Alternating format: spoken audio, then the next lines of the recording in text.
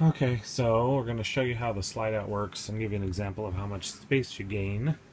So the living room slide out right now is out. Max is going to take a little ride on the slide out. So we come over here to the controls and we have front room slide out right here. So we're going to bring it in. Watch how it kind of tips.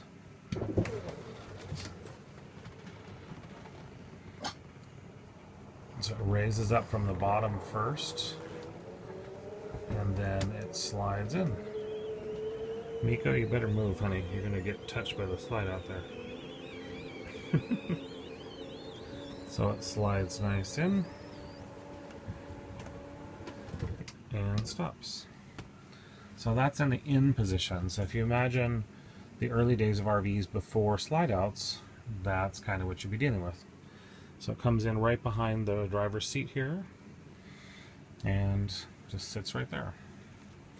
I'm actually going to start the engine up because it takes quite a bit of power to run these slides. Okay, and then back in the bedroom, if you see, watch the bed back there, it just slides right in. And it tucks in under that cabinet in the back and stops.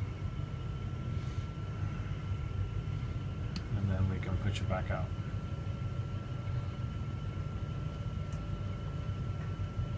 So push of a button, the house opens itself up. And we'll take this slide out back out. Notice again how it kind of tips from the top. And then the last is that the bottom pushes out to give it a nice tight seal against the wall. And that's all there is to it. Max is still in place.